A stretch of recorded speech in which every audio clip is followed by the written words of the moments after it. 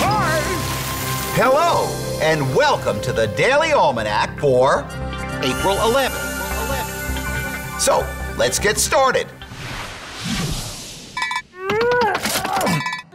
This day in history! On this day in history, April 11th, 1899, Percy L. Julian, an African-American chemist, was born. In one of his projects, he refined a soya protein that became the basis of aerofoam, a foam fire extinguisher used by the U.S. Navy in World War II. Also, on this day in 1968, the Civil Rights Act of 1968 was passed, which made it illegal to discriminate in the sale, rental, and financing of housing.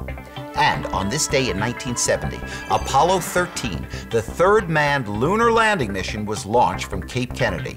2 days later, very far from home, disaster struck. A liquid oxygen tank exploded, disabling the normal supply of oxygen, electricity, light, and water. The lunar landing was canceled. After circling the moon, the crippled spacecraft began a long, cold journey back to Earth.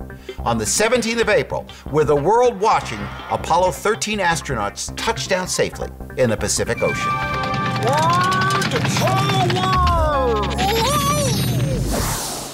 Today on Word Power, we're going to talk about the saying, two-faced. Now, if someone is two-faced, it means they're not honest. You might say, Gerald is two-faced. He says he's my best friend, but then he makes jokes about me behind my back. The saying two-faced is linked to Roman mythology. The god Janus, the keeper of the heavens, was said to have two faces. One of his faces looked to the future, and the other looked to the past. Ooh, extremes.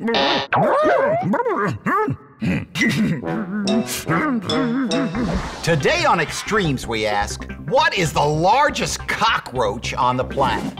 The answer is a winged cockroach found in Peru, the Megaloblatta longipennis.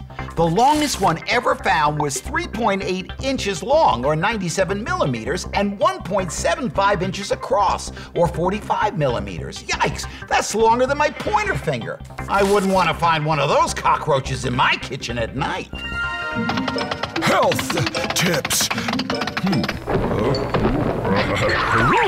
Medicines can help you heal if you're sick, but all medicines can be dangerous if you don't follow your parents' and doctor's instruction for when they need to be taken. Never take any medicine from anyone other than a trusted adult, like your parent, nurse, or doctor.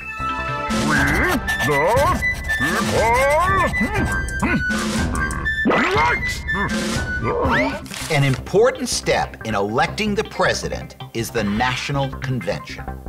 At the end of the primaries and caucuses, each party holds a national convention to finalize the selection of one presidential nominee.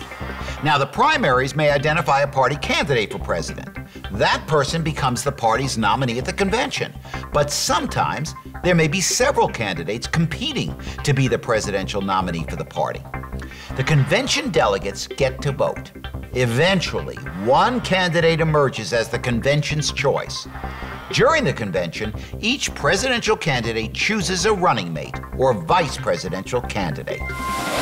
Well, that's all the time we have left today for Daily Almanac. Thanks for stopping by, and I hope to see you tomorrow.